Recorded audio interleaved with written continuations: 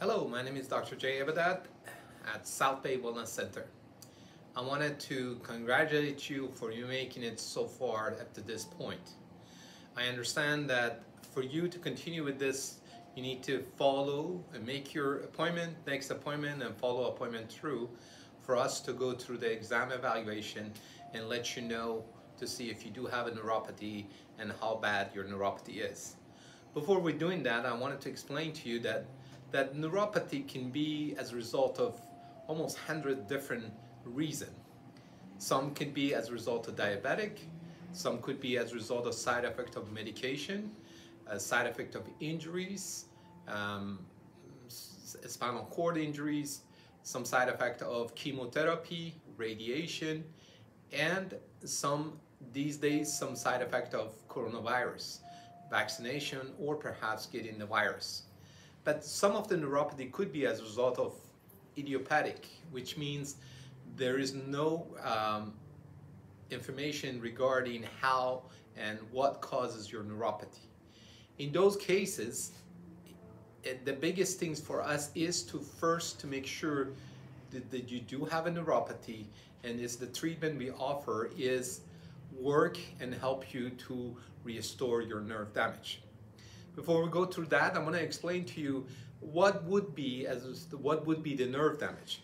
For example, most of the time the damage is to the nerve ending, the bottom of your feet or your hands. For example, if you look at my hands and you consider the palm of your hand as the nerve cell and all these fingers as a nerve, the blood supply to your nerve. And in the case of neuropathy, as the time goes by, that these blood vessels that go into the center, which is the nerve cell, shrivels and start deteriorating after a while. Initially, you may not have a symptom. As the blood supplies and these blood vessels shrivels and deteriorate, you lose the blood supplies into the nerve. As we know, most of the supplies to the body most of the organ in the body will require to have some type of blood supplies, which will bring the oxygen nutrition to it. So perhaps that not having the blood supply into your nerve cell that causes the damage the nerve and deteriorate the nerve.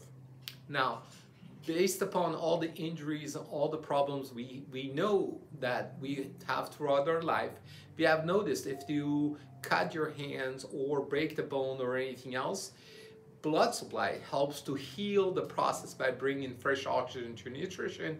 So therefore, body can generate newest blood supplies to the area by encouraging it to increase blood flow to it. So therefore, with what the therapy we offer in the case of neuropathy is to encourage and increase blood supply, which is perhaps would be encourage oxygen nutrition to the nerve cell, and therefore body will produce this new blood supply to the nerve and nerve become healthy. So at this point, I'm encouraging you to make your next appointment. Let us go through the evaluation and exam, allow you to let you know that how much the damage, if there is any neuropathy, how much percentage of damage to your nerve is. Unfortunately, nerve damage can become to the point that is not reversible, but hopefully you get to us before you get to that point, so we be able to reverse that nerve.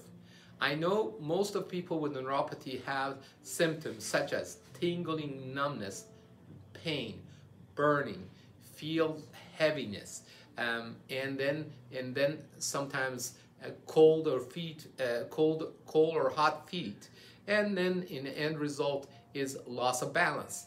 As you know, when you lose the balance, when you don't feel the bottom of your legs, you will have a hard time to be able to walk and keep the balance, and therefore that can cause severe damage to the body as a result of fall and injury. So again, I'm encouraging you to make your appointment and follow through. So hopefully we're looking forward to seeing you in the office and taking you through the exam and be able to evaluate and see if we can help you and help you to recover and restore your nerve damage. Looking forward to seeing you, and I hope to see you soon.